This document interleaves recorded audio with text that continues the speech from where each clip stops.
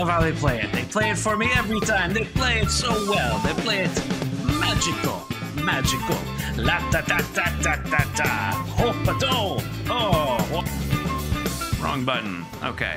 Solely on a New City, Sonic 06. Grant, that's me, Sonic Weekly, the every 7 days or so podcast about Sonic the Hedgehog and associated interests. We've got the original heroes back together, the original team Sonic Weekly. Me, Grant. Bo is back with us. Hi, Bo. Hey, here we go, buddy. Happy belated birthday to Yuji Naka. It is close to that 1965-9/17 anniversary. Your ring chime. Yeah, you're right. Put that in correctly. This is the birthday episode for Yuji Naka. I love that he had disappeared to go to jail and then came back, posted one tweet, messy stuff about how the people who put him in jail were liars, and went away for months, and then came back and said something like totally normal, and then went silent again. Yes. Well, the totally normal thing was about Sonic the Hedgehog movie 3. Yeah. Normal relative there, I guess. Like, it's still like maybe a weird tweet for maybe most people. And the star of our show is David the Lurker. Hey, David. Hi, David. Hi, Grant. Hi, Bo. Oh, man, that's right. We didn't theme this around Naka, although maybe last week should have been that. Maybe not. I don't know. We can always talk about Naka. Right. Oh, it's because it's his last year in his 50s, right? So he would turn, because 65, 6 plus 4 plus 2. He turns 60 next year. So we got to give him a big send-off. But before we celebrate all things Naka, I just want to bring up, if anyone looked at the title, they know who the guest is, but we haven't said it. So for people who don't read, we're still holding off. But last time we did a little intro where for some reason we were talking about where our names came from. It's because Smoovies was like, oh, I used to be Sonic Movies. And then Ashlyn told a strange story about her mom stalking someone. And then I just said I was me. Grant, you never said your name. You left it as a big teaser. You were like, it's too dark for the show, but I'll save it for later. Yeah. Yeah. And you're setting me up for it now, right before we introduce Aaron? Yeah. No. No. You gotta find a much more delicate. This is point. Thematically joined because it's the same guest. He deserves to hear the truth. He does, but once I say it, it's going to be a huge bummer. You're going to regret asking. We're all going to be sad. Oh. And then I'll say, and here he is, the director from Bojack Horseman and Tuca Bertie and his own series. It's Aaron Long is back with the show. Hey, Aaron. Hey, good to be here. And I am also still curious about the origin of your name. Okay. We'll just do like a really long bleep and then be sad. Yeah, I've been waiting months. Has it been a year or something? I don't know when the last time I was here. Okay, well, what do you know about my name? What do you know? I know it starts with the letter G. Well, let's start with what we know. Okay. Starts with G.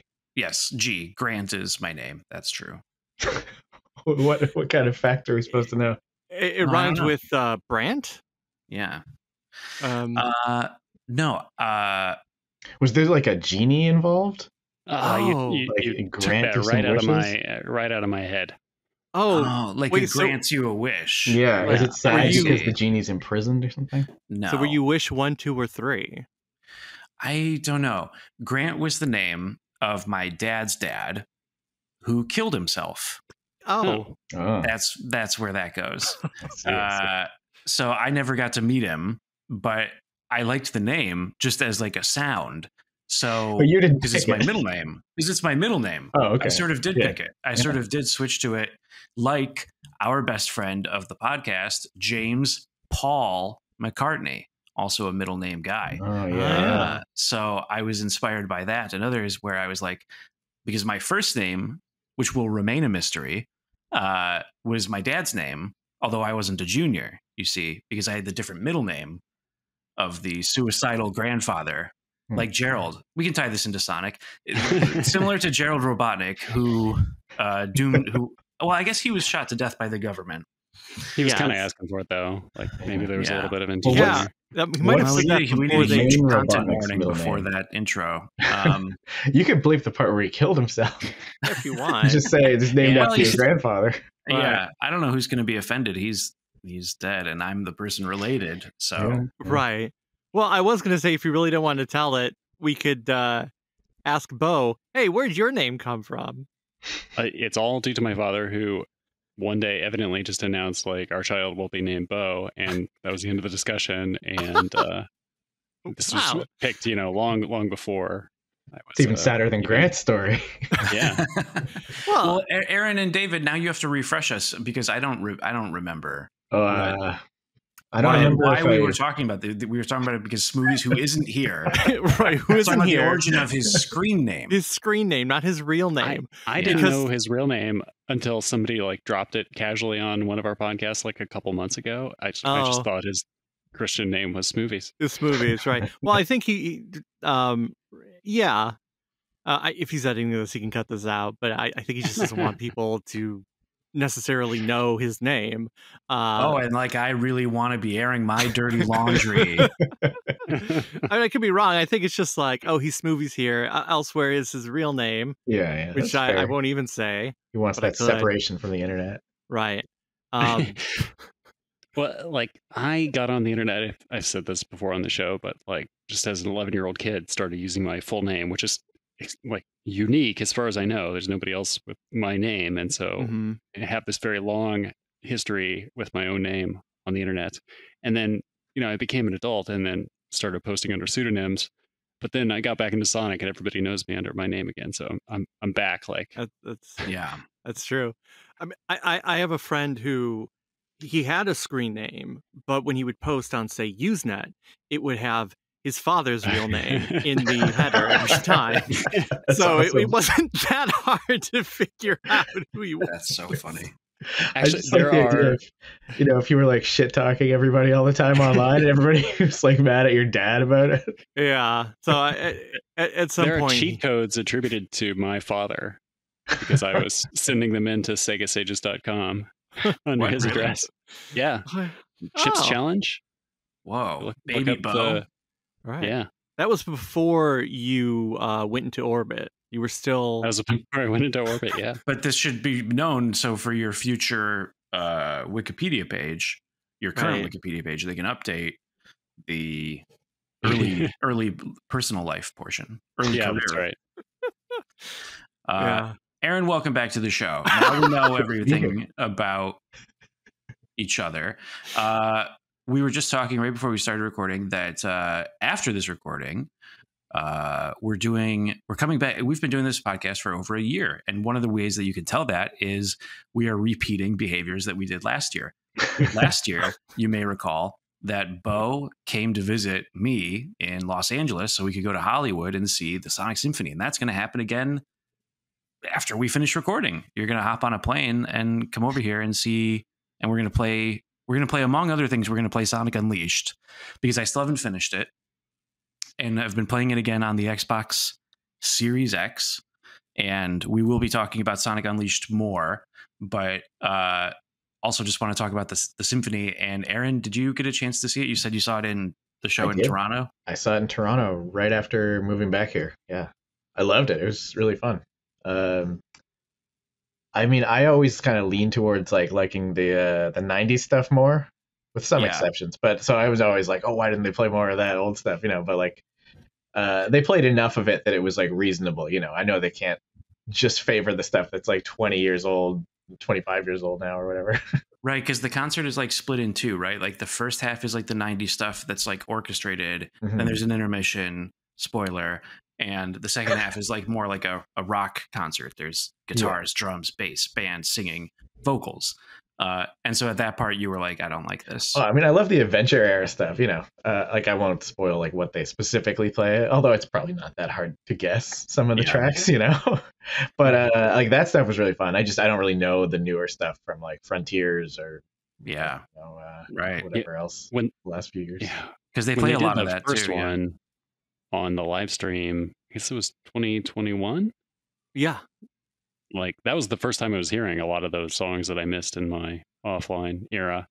Yeah. And now, I have them tattooed on my soul. But yeah. And I think almost all of them are the best renditions of them. Yeah, it's a tight that's a hot take. band. You know, I mean, like Yeah, they're the really first good. half is a symphony, but the second half being a band, you're like, it's a good band. It's not like just some, they got like some shitty karaoke versions or something.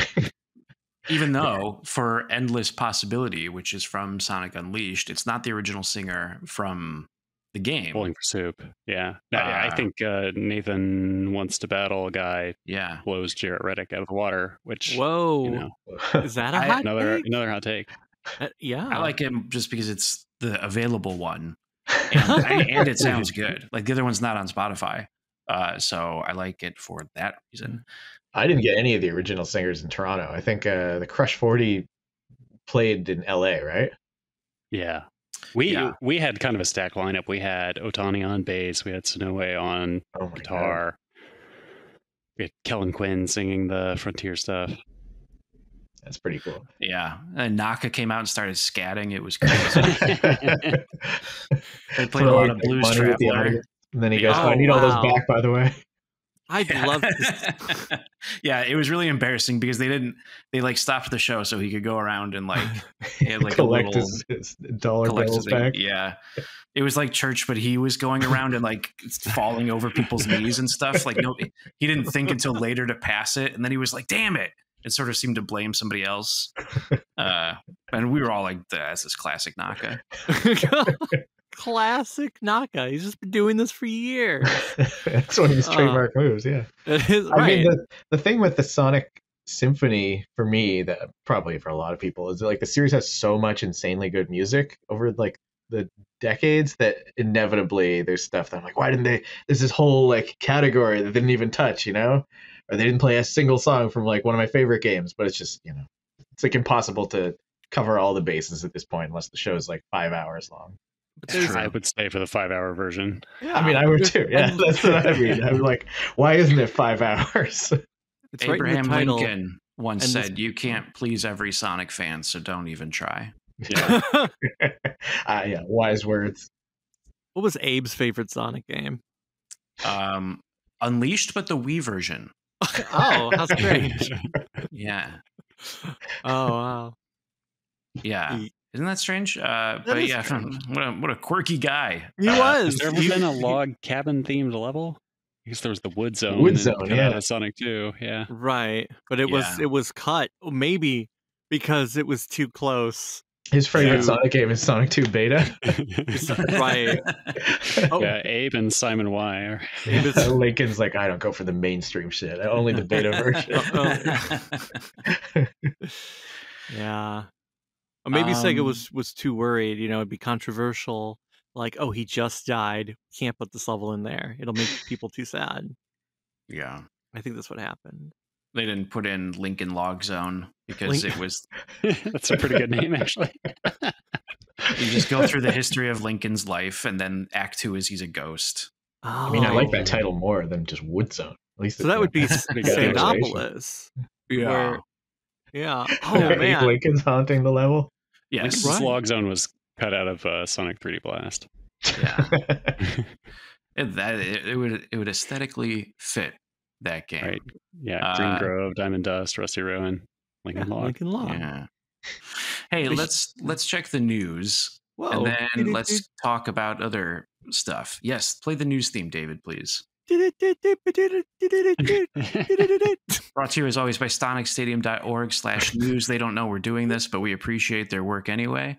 Okay, David. Have for decades. Right. Yes, they are a wonderful resource, and we rely on them. That's why we shout them out. Right. They turn 25 next year, just like Naka turned 60. Oh so, my God. Oh. Yeah, how is a website that old? I just don't believe it. I know, yeah. I hope they don't, murder anybody or something like that. You know, we're relying on them a lot. Yeah. So if they end up murdering somebody, it's going to be like, oh boy, you guys referenced a murderer a lot in your podcast. This website just got canceled. Yeah. Yeah. So hopefully it's okay. We haven't checked that out, but we do know that the news is accurate, including Sega sponsors a animated short from the YouTube animator terminal montage, Something About Shadow, a comedic short that summarized the events from Sonic Adventure 2 through Shadow 05, Sonic 06, even a bunch of spin-off games up until present. David, let's start with you, then Bo. Aaron, what did you guys think if you watched it? Whoa. Oh, wait. We're supposed to watch? No, I did watch it. Haha. What a dumb joke. Okay. Yeah. I mean, I liked it. It was fun. I was amused by the fact that the entire thing was using David Humphrey from Adventure 2. You'd think, Yes. oh, I guess because he's the most Shadow of them all. So even like when they did, here's the 06 bit and whatever else, they're still just using Humphrey. And I enjoyed that. I mean, it's clearly all cut up and stuff, but I guess that is the nature of the animation. It's fun. It covered everything. It even mentioned the non-Shadow. What was his name? Lance? Is he Lancelot in no? In Black Knight? Is he? Yeah. I forget. He's one of them. He's one of those knights. He smiles at the end and then gets abducted. Spoilers. Is that the first time we've seen Shadow smile? Maybe. Is that canonical? Maybe. It's good. Right? Bo, was there any joke that stood out to you as being particularly good or bad?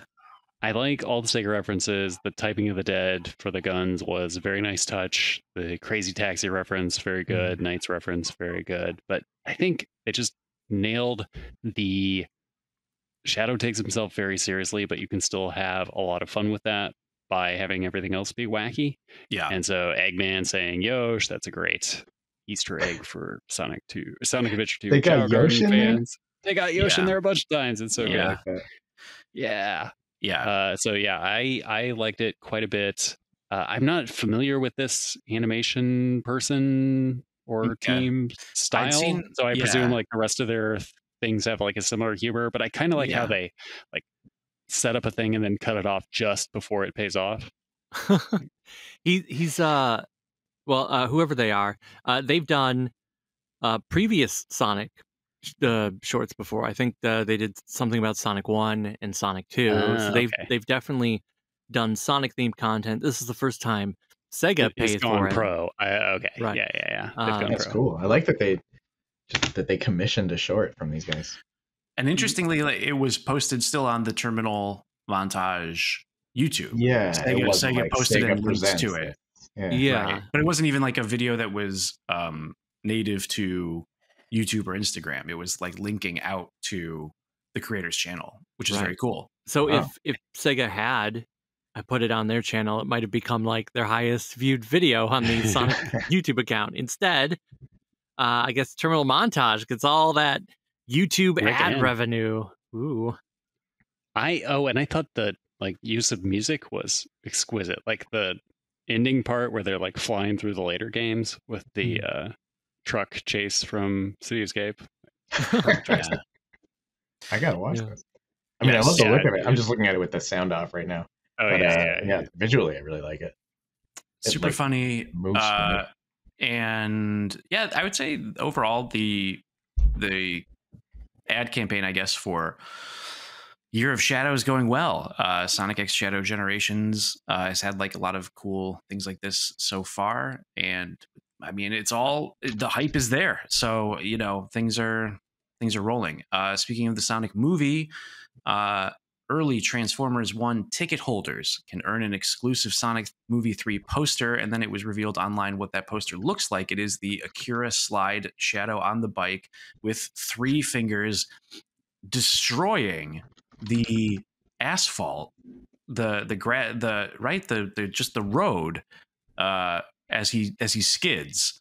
And he doesn't care about property damage. No, but that would hurt, right? That would burn. That would hurt a lot. I mean, he's wearing gloves. Yeah. Well, and he's super strong.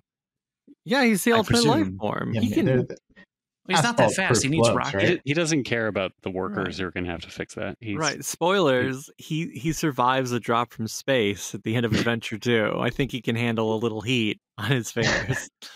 Has any Sonic character ever taken fall damage? It would be funny if like Maria actually died from fall damage. That's a good question. I don't think so. I can't think of any, right, because we've seen Sonic bounce multiple times. Yeah, fall damage just isn't a thing in Sonic. Which I've said it on the show multiple times. why does Tails scramble to catch Sonic in Sonic 2? Yeah. Does he not know? Just let him fall from space. Yeah, exactly. Yeah. He was a dumb kid at that point. He didn't realize Sonic was like humoring him. He hadn't done the science yet. I mean, And now Sonic, he's like- there almost every level of every 3D Sonic game, Sonic takes fall damage by dying if you go off the rails, you know? That's So true. the way he does, but not story wise. And then No. yeah, in the same game, like you can die by running off the rails in Windy Valley, but then you'll later see Sonic fall all the way from the egg carrier. Exactly. And Yeah. his face plants into the sand and he's fine. You're not who I'm looking for. He runs off. gentle bounce, gentle. He's Yeah. he falls twice in that game. What did you think of the poster image and the Akira slide? And I mean, it's very sincere, you know? It's very much like Shadow's cool. Mhm. We think Shadow's cool, and we think you think Shadow's cool. And Yeah, I do there's no think Shadow's irony cool. here. Exactly. They're not playing He up is like, cool. oh, it's goofy, how seriously he takes himself or anything. It's like they're presenting it almost like I think this is a good way to do it, but it almost feels like they're presenting him to like the movie audience, like this is just a new character you don't know before, you know? There's no kind of winking oh, you know, he's gonna say his famous line or something. Yeah, he's gonna say something. Maybe I one hope day. he says Oh, I mean, one I'm of sure the he's gonna famous lines. Yeah. I mean, I think he will in the movie, but it seems like the way they're kind of like presenting him right now isn't like, Yeah. look, it's Shadow. It's just like, whoa, who's this cool guy? Yeah. They're not having him say, I'm the coolest. We don't know if he's going to say that. He did say it in the terminal montage video, He's gotta animated say it video, somewhere. which I appreciated. But like, if that's the first thing that, like, you know, somebody who's never heard of Shadow before, if that's the first thing they hear him say, they don't think he's the coolest. Yeah. You can't say you're the coolest. You gotta Show save people that you're the until coolest. they already Yeah. believe it. He could Yeah. be lying. He could be lying about how cool he is. Yeah. Oh, I didn't realize it's signed. What? Yes. Also signed. The first, I think, 100 or however many hundred are signed by voice actor Keanu Reeves. Whoa. I hear he's doing live action as well. But in this, he's live action. But anyway, I want to pose the question of just how do you think we're in September, we're at Yuji Naka's birthday. The year of Shadow has been going. How do you think it's going so far? We're about a month away from the game and then a couple months away from the freaking movie. Are you hyped? Whoa. Are you dudes hyped for Shadow? Is he the coolest? I'll go.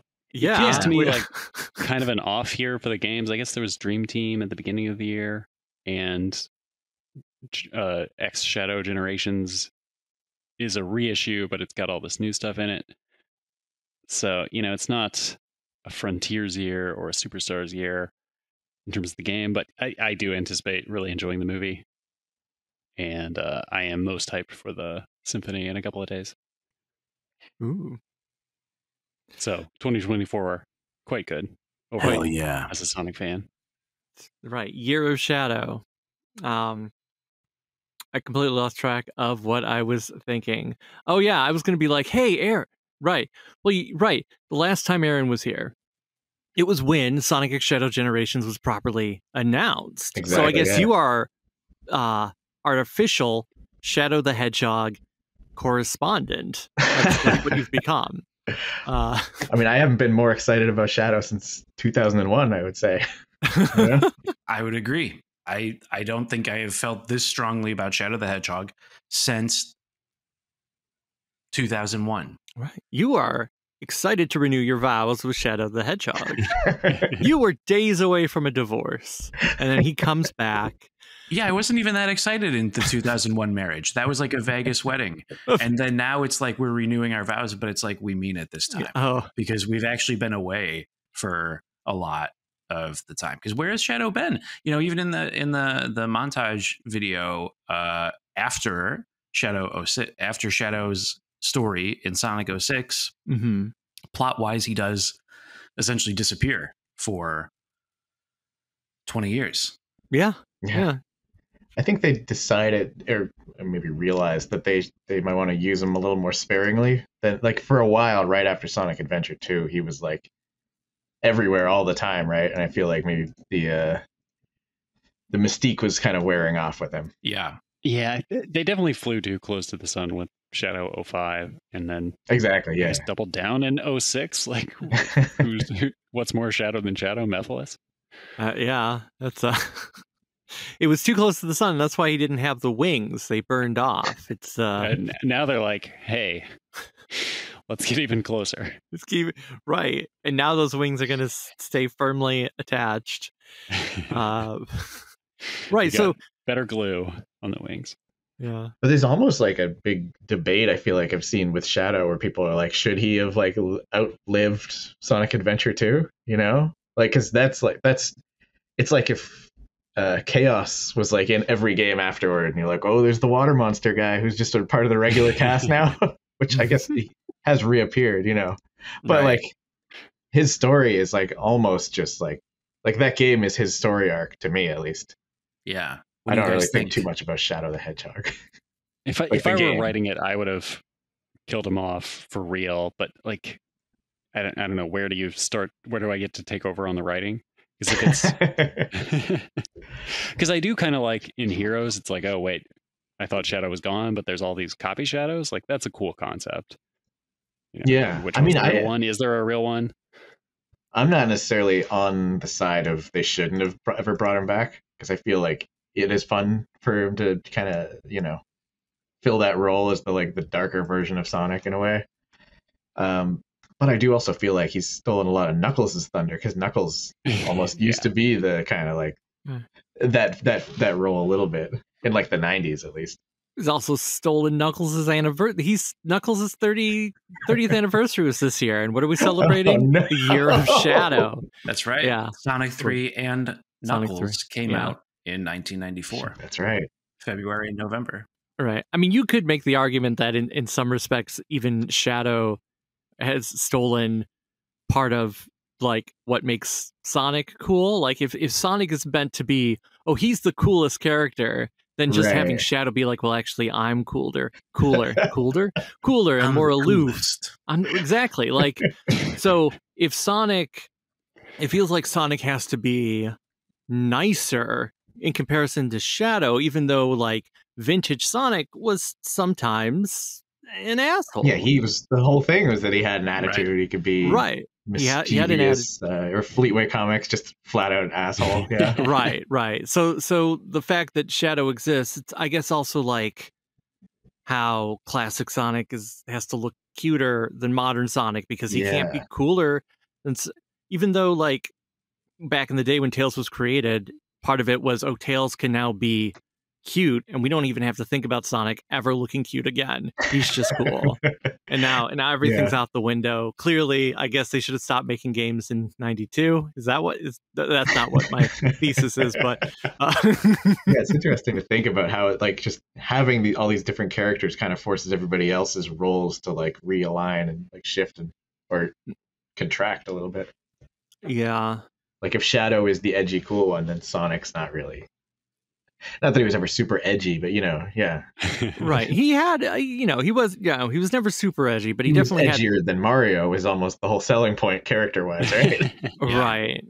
And I guess Sonic in some ways is more Mario-fied now, even though Sonic, I think, still has a more defined character than Mario, at least game-wise. For sure, yeah. But like think of how much of a artistic risk like the adventure era, like just character art is compared to now, which is like kind of generic and bland. Oh yeah, like Mario. I forget that. This is terrible to say. I forget the name of the artist, because the whole point of what I was about to say. No, the other person who like helped design that whole adventure era stuff. They were just Okano. Yeah. They were just posting all this stuff about that art on Twitter recently, like. How they kind of helped push it in that direction, and they talked about, I was really influenced by like hip hop aesthetics and stuff. And I wanted to see Sonic doing cool poses on people's T-shirts in America, and that's what we were thinking when we were like designing this new look. And And then he just kind of got so overshadowed by Okawa. Yeah. Yeah, I do wonder. I love the Okano stuff. I love the Uekawa stuff, but like the current like box art or like Mario and Sonic at the Olympic Games like is indistinguishable from like Paw Patrol to me. Like, I agree. Yeah. I like the having actual illustrations, like the fact that so many fans now will like bother to do like specific emulations of like that Dreamcast era design style with the shading and stuff. It's cool to have such a distinctive aesthetic. The new game will have alt skins for the Sonic Generations part, Sonic Adventure skin, and a Sonic Jam skin for Classic Sonic. That's kind of the main appeal for the reselling portion of Generations, aside from it being on Switch and PlayStation.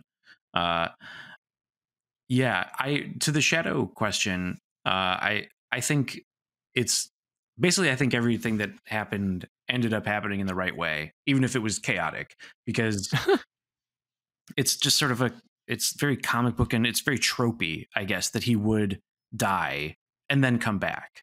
Like that is good and fine. Like that makes sense for Shadow. The characters all have one arc, right? And then they just sort of hang around. Like Tails has one story, Knuckles has one story, Shadow has one story. And then it is interesting when you compare them to each other, like Knuckles becomes stupider so Tails can be smarter, and then Sonic becomes just more average, nicer, I guess, or nicer. Yeah, like to make them different, then everybody has to sort of adjust a little bit. And it is interesting to watch that happen. And Shadow's interesting as well to think about in relation to Knuckles, because Knuckles, I feel like, is like adjacent to Sonic. He's like whereas Shadow is like he's explicitly being like cooler than Sonic. He's like a step above. Tails is a step below, maybe, and Knuckles is adjacent. So this is the shape of it. And you can't have him like hanging around maybe that whole time, because he is so cool. Or he is like just like a different flavor of what a spiky hedgehog can be about. I like the idea of them kind of using him more sparingly, so when he shows up, you're like, oh shit, it's Shadow, and not just like, well, of course Shadow's there along with the like 10 other characters or whatever. Absolutely. And that's, I think what they're doing with Shadow is really great too, because they seem to be giving him his own like rogues gallery too. Like we've seen that there's a BioLizard boss fight, so BioLizard's seemingly one of his. Oh, okay. And then you've got Black Doom coming back, and then I don't know, like maybe we'll see Mephiles, and then Infinite. So there's kind of like, so he sort of has like the more DC Comics style alien villains versus the Eggman robots whimsical of Sonic, or maybe Sonic becomes more of that in relation to Shadow. Are they I don't know if you're at liberty to discuss this or if you know, but are they bringing back Shadow's famous gun for Sonic X Shadow Generations? I think they've backed off on that. That's fair. It's a good decision. In this video that they put out, the gun soldiers all come out with like computer keyboards, and the sound of gunfire is actually them like typing sounds, like clicky typing. Whoa, really? Which is funny by itself, but then it's also a reference to Sega's Typing of the Dead. So I think that's like a wink of like, okay, I like that. Yeah. we're losing the guns this time. I think that's actually cool. Izuka has said no guns this time. He's got shadow powers. He doesn't need them. Right. Is he going to curse? Where's that darn fourth Chaos Emerald? Right. Where's that gosh dang Chaos Emerald? He's never going to say damn again. Right. Maybe in the movie. Maybe they'll have, that could be a line that Keanu would say. Also in the cartoon, he does hold the Chow gun briefly, which is a very cartoony gun, which I guess is similar to like in Sonic 2, the movie too. Tails has a gun, but it's not really a gun, Although the gun agents have guns, but Sonic never holds that gun. Best visual gag in movie 2 is in the Bible. Yes. One of the best visual gags maybe in all of cinema. Can we make that declaration? Can we? I think you just did. I guess I did.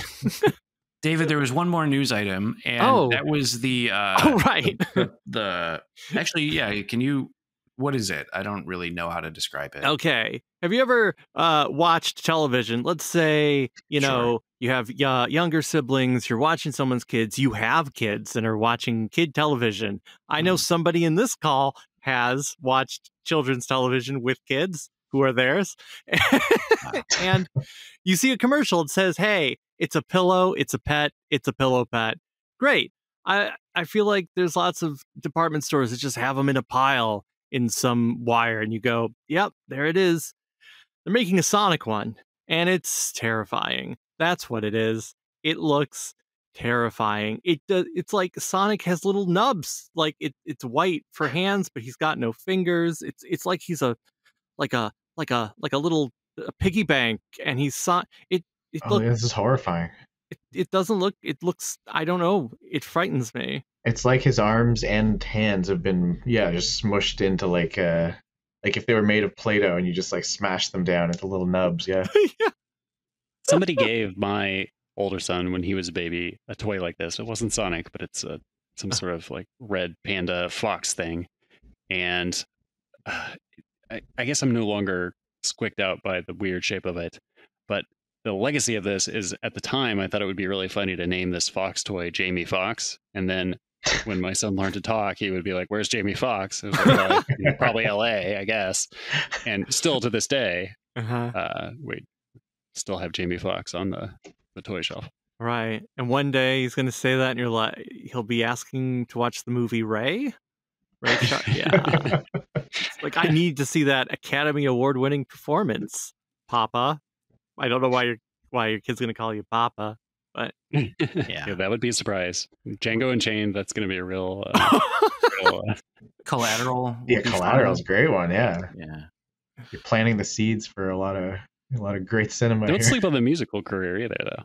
Oh, yeah? That's true. I've never heard you're opening with Ray, so you got to like pay that off. It's like Chekhov's gun, Ray's piano. That's a talented artist, talented producer, overall very talented guy who's honored in this weird looking stuffed toy. I guess we have to ask ourselves, has Jamie Foxx played Sonic the Hedgehog, and which or what, if so? I think for sure he's played some Sonic something. Yeah, no doubt he had a Genesis. Like if you're reaching his level of fame in the 90s and you didn't have like a Genesis, what's it all for? Doing? Yeah. I bet he was sent a Dreamcast by Sega. Whether or not he opened it is another question, but I bet he was really into the advanced games. I bet he loved Sonic Pinball Party. It's probably his #1 title. All right. It travels a lot, so maybe he's playing a lot of advanced games like Pinball Party, the advanced ones. He's going all over the place to spend months on set in different places. He's going to need some portable gaming. Yeah. You know who else has evidently at least collided with Sonic is Osama bin Laden. Right. Not making this up. News story. Straight from the Twitter sphere. I saw it on a Discord chat of like, hey, you guys ever heard of this? And evidently the CIA released the contents of all the hard drives that were found in the Abbottabad compound. And then they immediately said, oh, snap, we got to take off like copies of Windows because that's, against the copyright distribution of Microsoft. And so after they cleaned that up, what was left was, a bunch of pictures, a bunch of documents. And among the pictures was Sega Sonic the arcade game. Right. A prototype version, nonetheless. Yeah. He's even more than Simon Y. Holy shit. Oh, so man. he was in deep if he was playing the prototype of the arcade game. Yeah, you think he had a trackball and everything? I mean, we don't know that it was Osama bin Laden himself. It could have been somebody else who was living in the compound, because this is not for Sonic. This has come up before with the computers there, because there's Final Fantasy, even like fan art There's like Grand Theft Auto stuff. So it's almost not too surprising that there would be Sonic something. However, the fact that it's this specific Sonic thing is very surprising. And also just the fact that there's a CIA.gov/library like link that ends up in a Sonic image. That's right. Is strange. Like some analyst had to like examine that picture, make a report about like, okay, we don't think this has any ties to, terrorist activity. Or they call up Sega and they're like, we've heard some rumors about the Yakuza and Sega. How's this ROM get in here?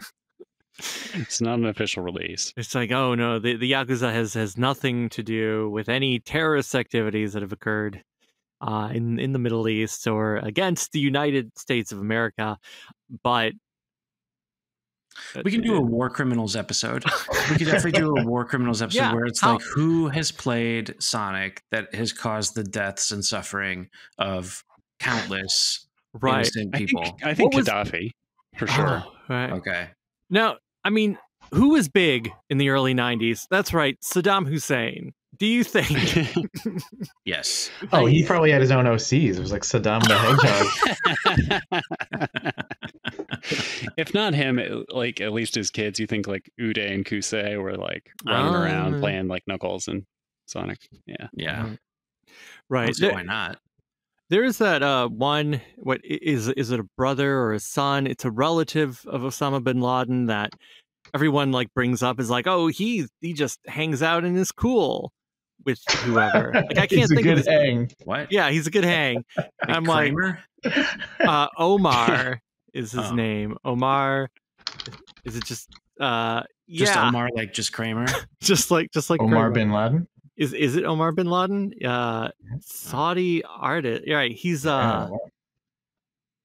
right. He's the fourth eldest son of Osama bin Laden, and look, he lives in France. He was born in 1981. Now he might have some experience with It Sonic. might have been his ROM. It might have been. He's like, Dad, trying to form those familial bonds, being like, maybe, we could all get along. I've got this game. It'll the crazy really... thing about it being the prototype of the arcade game is that like he must be in so deep, like that's not like nobody's first Sonic game is the prototype of the arcade. Like nobody's like 10th Sonic game is that. He's got to have been like, I played Sonic Labyrinth, played Sonic Pinball Party. I need a new high, and then he goes to I played the arcade game. I got to find the prototype. Go deeper.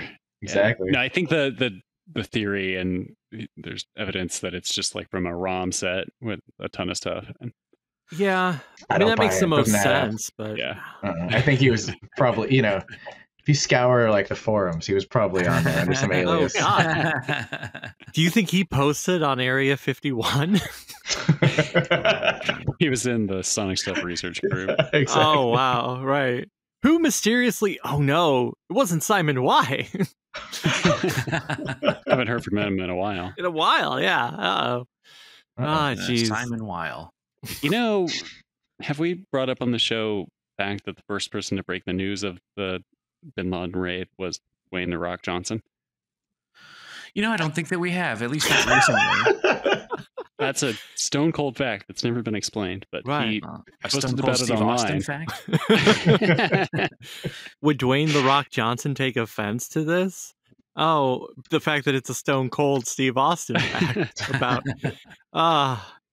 Wait, how was it him? How did he do it first? That's the question. How did he know? Like, yeah, I think the theory is he had a fan in SEAL Team 6 who like tipped him off after the deal was done. Wow, like just as messaged him on Instagram. Like, I gotta tell The Rock about this. Yeah. Right. What did The Rock? What was his most recent film at that point? Like the Tooth Fairy, maybe. Wait, when did Osama? I don't even know. 2011. Dates. 2011. Yeah. Okay. Oh, That okay. lines So he's up. probably- That could be it. I remember where I was in 2011, and I remember the billboards. Right. That- Generations was coming out.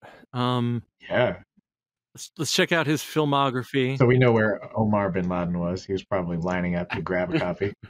Right. Well, in 2010, he starred in Tooth Fairy, a very comedic role in The Other Guys. Yeah. A film called Faster, but then in 2011, he starred in He was in Fast 5, and I think that kind of elevated. Yeah. What was the point of this again? Where was he when he found out or something? Right, like. Oh, right. Yeah. Wait. I'm sorry. Really explain the. How did we get here? What are we doing? Osama bin Laden has played Sonic to, who knew about the killing of Osama bin Laden first was Dwayne The Rock Johnson, which has no Sonic connection. If he was going to be in Sonic 4, like in the fourth Sonic movie, who do you think he'd play? Like Silver maybe or something? Oh. I kind of hope they don't do Silver. I feel like that's dipping too far into the Sonic's. They missed the opportunity, but he should have been Tails. Yeah. There were rumors that he would be Knuckles. Before they cast Idris Elba, but that didn't happen. But yeah, I don't know. I don't know who he could be now. I think well, he could be the president. He could be the president would make the cat's good. Yeah. He could be Mecha Sonic maybe. Yeah, there you go. Wow, we've wasted an incredible amount of time. Right.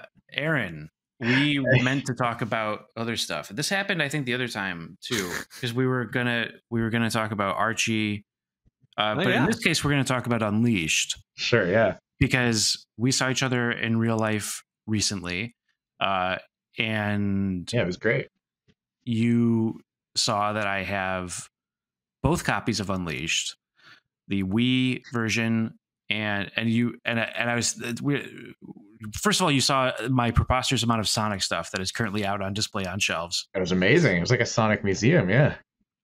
And then Sonic Unleashed came up. I'm struggling with it, but you've played both versions, and I don't think we got into this last time. So, you were saying that Sonic Unleashed. You can tell us, but that was one of the big games for you in the franchise. Yeah, I feel like I think I mentioned last time I kind of dropped out of after Sonic Heroes. I sort of was just disappointed by what was going on, Tale as old as time. Exactly. Myself. Many such cases. Yeah. And then I think Unleashed, I think I saw bits of footage of the daytime levels, and I was like, wait, this is a new song. This looks really good though. What?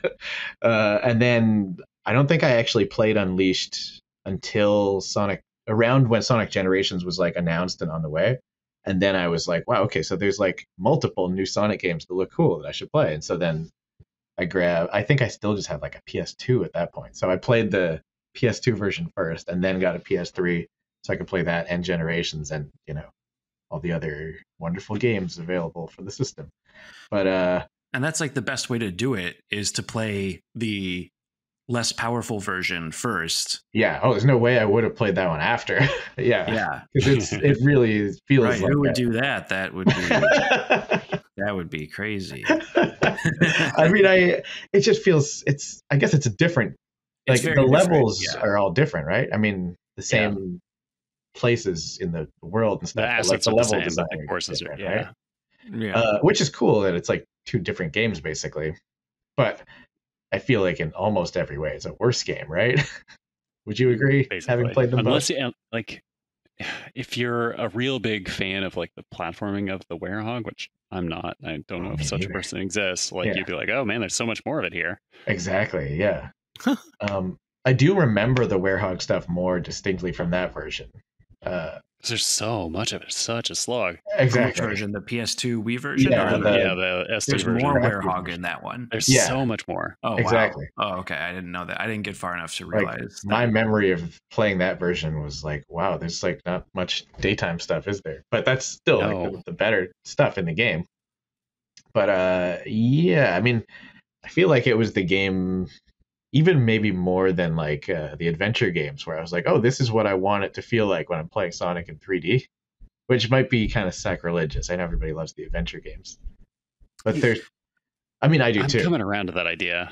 I just feel like if I go back and play them now, like any of these games, the 3D ones, like the adventure ones, I still remember all of the like sort of subliminal, oh, I have to do this because you can't really do what the game wants you to do.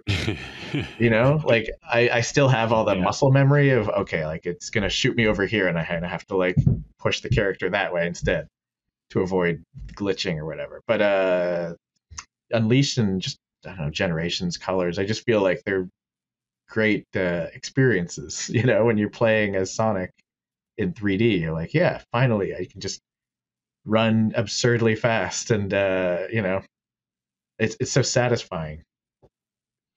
Yeah, I've been coming around to this take, which is that had they hit upon the two elements that are introduced in Unleashed, which is the boost style 3D gameplay, and then the parts where you just kind of seamlessly flip into 2D platforming sections, had they come up with that in 98 for Sonic Adventure, the reviews would have been like, they cracked it. They did a 3D transition better than Mario. They're geniuses at this. Versus like 20 years of Sonic got a rocky transition to 3D. Exactly. Yeah, it took them so long to get there. I find that I struggle with the Unleashed controls. That's the game where it to me feels the most like a shopping cart on ice sort of thing. I do find that though. Yeah, it's a little too slippery for me. I think by Frontiers they've really refined how it feels in the boost levels to the point that I like playing the Frontiers versions of the levels that they remade. But yeah, the set pieces, the visual, the level layout, the things that you're doing in the daytime stages of Unleashed are amazing. The production value's fantastic. There's a lot to love about Unleashed. It's just that for me, because it's why I'm hoping, you know, like so many people, for a re-release, because it just needs some sort of quality of life updates, where just more checkpoints with the werehog stages, because it's so discouraging to accidentally walk into water that you thought wouldn't kill you, and then it did kill you, and then you have to do two battle rooms again, and you're like, God damn, like, oh, it's such a slog to like do it all again just to get the medal, and you know you need the medal to open up the next daytime stage. Yeah, so that loop is pretty frustrating. Oh my god, yeah. I mean, I think those daytime stages are just actually all genius levels that are just super hard and super inaccessible, and until you're really good at the game, you can't really enjoy them. But once you are good, they are really nicely put together. Yeah, I mean, everything good I'm saying about it, I just mean the daytime stuff. I never really want to play the werehog stuff again. I just, you know, like I was playing a little bit recently to kind of dip back into it, and I'm like, yeah, this is why I haven't touched these levels since my original playthrough. Yeah, it's such a compromised game. I mean, it's so weird to me, like the whole storyline of him turning into the werehog is so kind of goofy. I feel like it's an idea that should have been slapped down. Like, no, just have those just like Knuckles levels or something. We don't need this ridiculous conceit, you know? Yeah. Like the gameplay could basically be the same, but I would like it better if I was like, oh yeah, half the game I'm playing as Knuckles or something. I don't know. Yeah, you read my mind on that. If you could climb and glide though, that would make those a lot better. Yeah, I mean, yeah, not literally the exact same, but similar mechanics maybe. Yeah. But also, I'd rather just play more daytime levels. Exactly. Yeah. Which is kind of the thing with any 3D Sonic games, where you're like, yeah, playing as the other characters is okay, but really, I just want to do the Sonic stuff. Yeah, and they've never felt like the boost stages are enough. It's always with something else. Yeah, even Colors, which is mostly just the boost, also has the Wisp color power-ups. Right. Pretty unique to that game. They appear in other games, but not in the full form that they do in Colors. And I mean, Sonic Shadow Generations is one of the examples of where it is mostly just that. It is mostly just boost plus. Plus, I think it's expensive to do those, right? Because right, you just like go fast through assets and stuff. Right, exactly. I don't even mind if they reuse assets for, you know, if you're like blasting through like 100 buildings, I don't need them to be 100 distinct buildings. I'm like, yeah, you could use the same 10 in like different distances and like, I'm fine with that. Direction. Yeah. Every single one has to look different. I'm sorry, I can't. It doesn't feel real otherwise. Yeah. Well, I mean, right. Generations is like half boost because of the classic stages, Right. and now I mean with the shadow stuff, because we know we get 2D ones, boost ones, and then the hub world, which is essentially what it looks like is a mini Frontiers Island. Not to mention the Frontiers Island that's a stage, but that's not where the hub world is. It is yeah, it is it is simply a cost cutting. But at the same time, remember back in the day, like Sonic the Hedgehog, oh, here's a level. There's 2 acts, there's 3 acts. You could just make one dark. Right, like here's the daytime stage, and the nighttime stage can just be same place, different layout. I don't know why that's so hard. I guess it just is. Maybe they're worried it's done too fast. Nobody would pay $60 for a game they can beat in an hour, but maybe you would. That's what I want.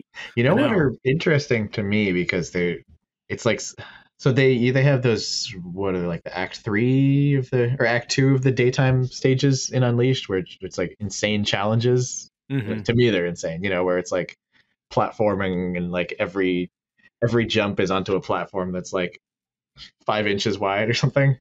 Yeah. Like those are so absurdly hard to me, but I kind of like that it's like a way of giving you more daytime content. You know what I mean? Mm-hmm. Even though they're so hard, I don't really go back to them that much. There were also a DLC. Excuse me. Oh, I forgot they were. Right, DLC ones, which you can no longer buy now because they shut down the 360 store. But is that what I'm thinking of?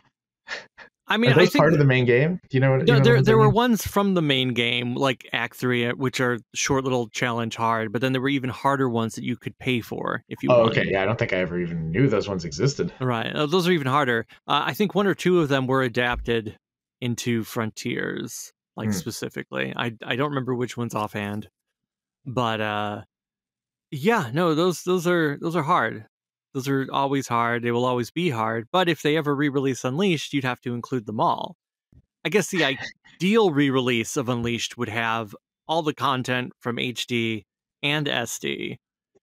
Minus the Werehog. Exactly. Yeah. Well, you could have a Werehog free version. Maybe like, in Colors. I would love that. That's Colors, what I played. Bo hooked me up with the Generations mod. That has just the daytime stages from Unleashed, and that was cool. So that's how I feel like I haven't really checked the box, but I've I've been inside the box. I've checked out the box, but I haven't yet. I haven't played Eggman Land to completion for real, so I can't properly check that box. Right. And need to do that. I wish they had that for the SD ones.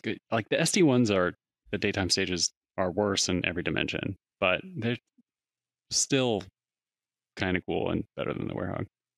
Yeah, I mean I would happily have all of that stuff in like a re-release, like the PS2 arcade mode in Frontiers. Yeah, How do you feel about what do they call them? The hub worlds in Unleashed compared to like the adventure ones?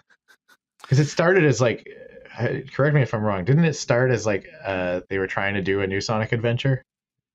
Yeah, it's called Sonic World Adventure in Japan, and it's what they know of it. Know it as. But those hub worlds, the Unleashed hub worlds just don't seem as fun to me. I think they're too small. The adventure ones, at the time, they kind of felt like, oh, this is almost like their own level, even though they are small-ish. 06 tried to expand on that, but the 06 hub worlds are just too empty. There's nothing going on.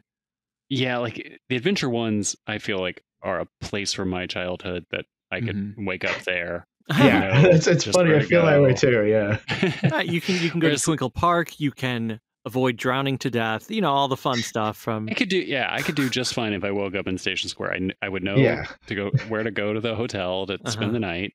I would know where I could to find get a lunch. weird like dummy man that I could bring into a store or whatever. Yeah, He's got to be pretty light. But the 06 hub world, the mission would be like get to like 2 blocks away and turn right, and I would be lost immediately. Yeah. Oh, those ones just seem insane. Yeah.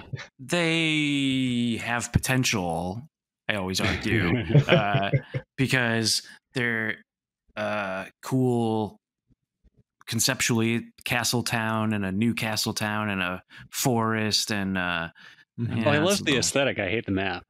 Oh, sure. Yeah. Okay. The map, right? It feels like there aren't enough like unique landmarks. Like especially in 06 when you get to I know where middle-aged man is. I can if I could find my way to middle-aged man who says he invented Luppy Luppy. Then I know to the right around the corner is the train, and then to the left is back to Soliana Old Town. Okay. Well, then he is, I guess, the boats. He's the biggest landmark. But like when you start and it's like, hey, you gotta ring the 3 bells in that town. I'm just like, where there's 3 bells in this town? Aren't they all the same? I don't know. That's just not what I want from like a Sonic game, really. No, I mean the Unleashed ones are neat, and I guess there's 2 parts. There's the part where you talk to people and you have some fun there, and then there's the part where you actually go to the level, but that's also a hub world. Maybe it would feel more complete if it was all one instead of it being separated into 2. Yeah, I agree. Like that. And the menu-driven ones in the SD one are just like, why did you bother? Yeah. That's not a hub world. That's a operating system. That's what that is. The stuff with the people, I guess maybe this is just why I don't play a lot of like RPGs, but I find it so tedious in Unleashed, just going up to just the sense that you sometimes need to talk to people and they're all just like kind of saying variations of the same thing. Like, oh my goodness. I feel like that in my real life. Yeah. They just, I mean, it's such like, I don't know, low effort when it's NPC optional. Character stuff, you know? I like when it's optional and it's flavor dialogue, which is Sonic Adventure. Yeah. I guess it can help you find where the keys are when you don't know where the keys are to open up Windy Valley and Ice Cap, but otherwise it's got to have flavor though. Yeah, and I feel like the ones in Unleashed don't have that much flavor. You know, I love translated like Japanese RPG dialogue though from NPCs. It's like, boy, did you hear about the thing over at the goodness gracious, Professor Pickle's been kidnapped, and they talk to the next person, and it's like, I think I heard Professor Pickle got kidnapped. It's like everybody has like very slight variations on the same thing. Yeah. That's I want to hear somebody should be like, man, fuck that guy, I never liked him anyway. Glad he got kid. I want more. I kind of wish somebody had taken the liberty of a more drastic rewrite for the English version. It's like, I heard there was an item over under that tree, but I don't think that's real. Right, how do they know it's not real? It's 5 feet away. Just look yourself. Check it out. Okay, we are about out of time, but we have a little bit of a moment to look at the mailbag, which is on subject for what we're talking about anyway. This one comes from Scotty Moe, who says, hello, fellow Sonic freaks, lovingly said. My question is inspired by the event of Ugly Sonic indirectly helping promote the first live-action Sonic movie. I genuinely believe the shock of Ugly Sonic brought more attention to the first movie than Sega or anyone behind it could have hoped for. Besides Sonic 06, can you think of a time when a marketing fiasco or another disaster has helped the Sonic brand or another property? Thanks, Scotty Moe. These are like fails that you parlay into some much greater success. Yeah. Well, one small example of that is the tracks that are used in Sonic 3D Blast on Genesis that are reused in Sonic Adventure for Twinkle Park, because I just learned that Sonic 3D Blast on the Genesis Mega Drive didn't come out in Japan. So from Sonoe's perspective, he was like, oh, these are unreleased tracks, not re-released tracks. So the failure of Sega of Japan to release the British Sonic 3D Blast to the starved Japanese audience of Mega Drive owners who were surely wanting that game. Never received it, or they had to import it. I think the movie example that Scotty gives, though, is right on. Like, they couldn't have come up with better marketing had they tried. And we know it was a total accident. But like, we've heard Tyson talk about like the emergency where they brought him in to repaint Sonic, and they capitalized on it, and it worked out. It worked out because it became like a thing to like rally against, and then be like, well, they did it. When the new Tyson came, everyone's like, wow, okay, all right, this is exactly good. Like that thing that everybody was like gonna hate us doing, or it turns out we're not doing it.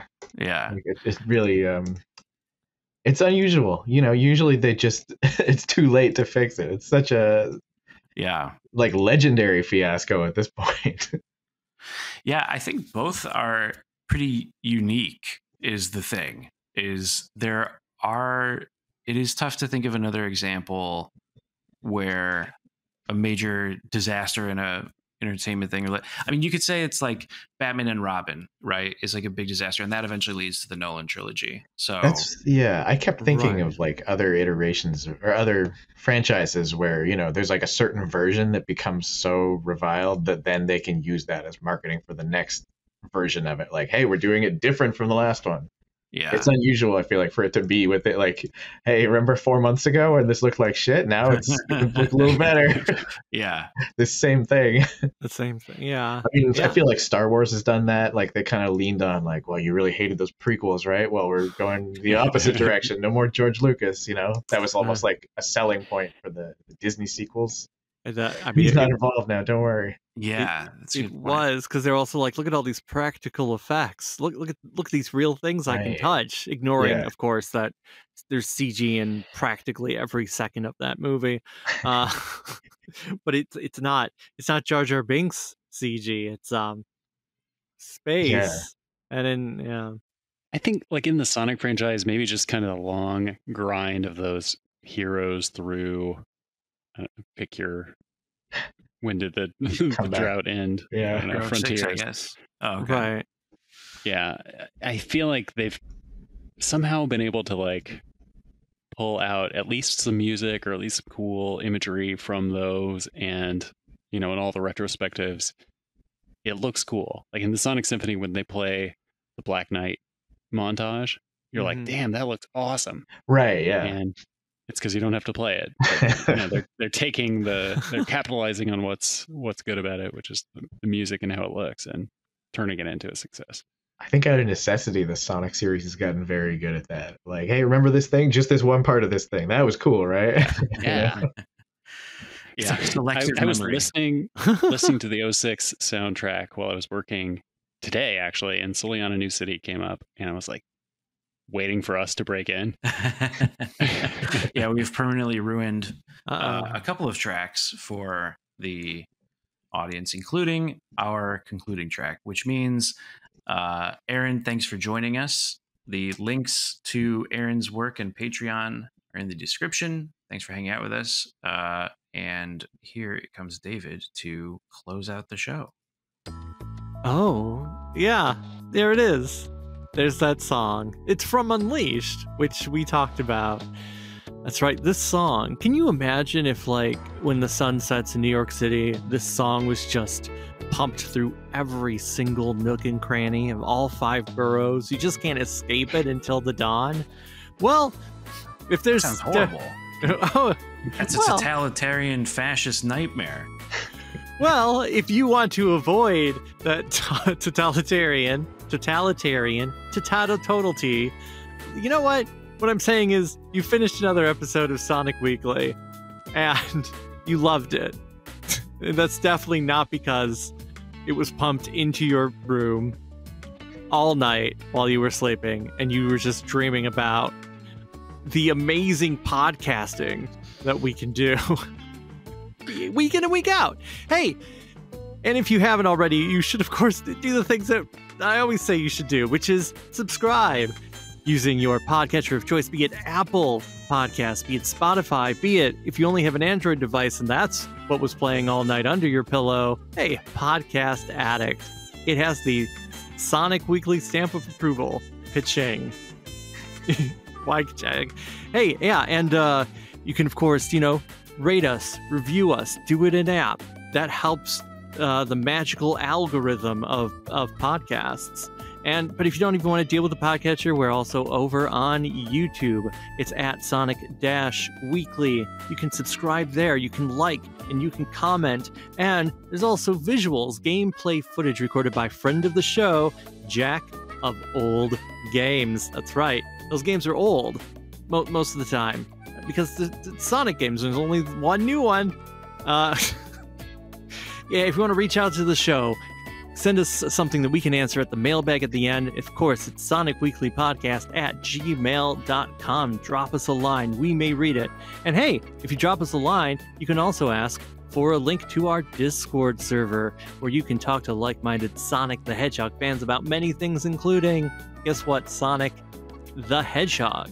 But if you want to support the show beyond just liking and subscribing and reaching out, we do have a Ko-fi set up. It's just Sonic Weekly.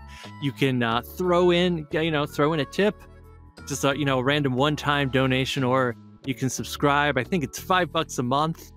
If you do that, you get some extra goodies, which include stickers, drawings from Wife of the Grant, Ashlyn. Yes. And whatever you request from me that is an art thing, not like I'm not going to come clean your house, like within reason. Right, not for $5 a month, maybe for a few more dollars. For a few more. I used to clean for a living. Include like interpretive dance or something? Yeah, that's if it's within the sphere of art. I would artfully clean your house, I guess, if it was performance art. If you were like, I would like performance art perform. You know what? No. No, you don't. You'll get drawings. You'll probably get drawings, or you can get a poem from David, or something from Bo or me.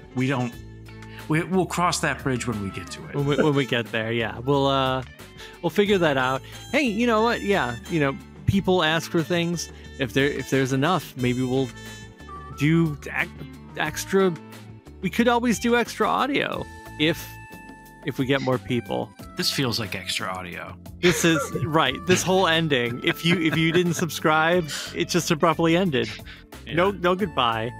I guess I should thank we'll call them our executive producers. Which I think it's still the same list, right? It's still the same list. And we're just reading from the P's and the S's. From the P's and the... That's right. Pabsy, Pig Dan, Sir2, Saving Throws, and Sonicu. Once again, we thank you for being executive producers of this fine podcasting program. And of course, once again, thank you, Aaron, for being here. Thanks for having me. Oh, yes. Thank you, Smoovies, for the edit. He's the one. He's back in the saddle, folks, and he's going to make sure that this ending works. And of course, thanks, Smoovies. Yes, thank you. Right, we didn't get to talk about Bo's Rings of Saturn because you were featured next week. Next week, we'll talk about how you are revolutionizing the finance industry. And of course, thank you, Grant, for not just learning interpretive dance, but for granting all around town. Thank you, David. Lovey.